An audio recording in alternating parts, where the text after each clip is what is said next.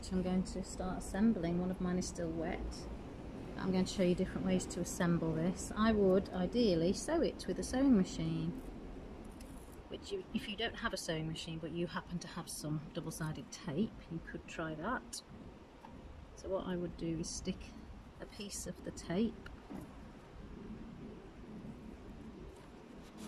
along the top edge of your bunt, the shortest edge, the top of it. And I've given you 5 meters of this gold ribbon, but you can, if you've got ribbon of your own, you can use a different, you can use string if you like. And I'm going to peel it off, the double-sided tape that is. I would leave plenty at the end to tie it to something. And I would stick that on there. Or you can do it the other way around, where you have the gold going across the top of your bunt. It's totally up to you, actually. I'll try that with the next one. So if that's the case, I would put some double-sided tape over it, over the top instead of at the bottom.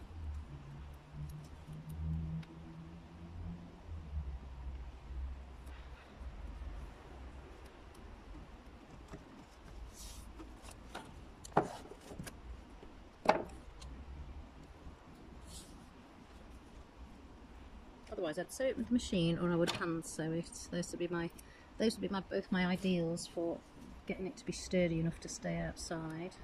But I do have another alternative as well. So I've attached these two with double-sided tape, like I showed you. I like this one where the gold is on the front because it really makes it a neater finish, but that's great as well. I'm happy with that.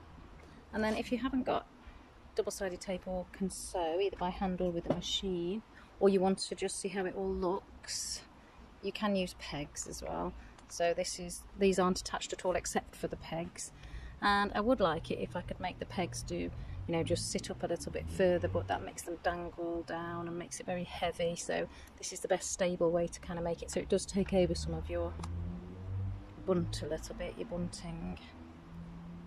But yeah, that's it. So you should have lots of fun making yourself some bunting, and this is a great technique for using for posters or aprons or all sorts of things as well. It's a resist method, so any fabric, any paint, masking tape, you're sorted. Enjoy.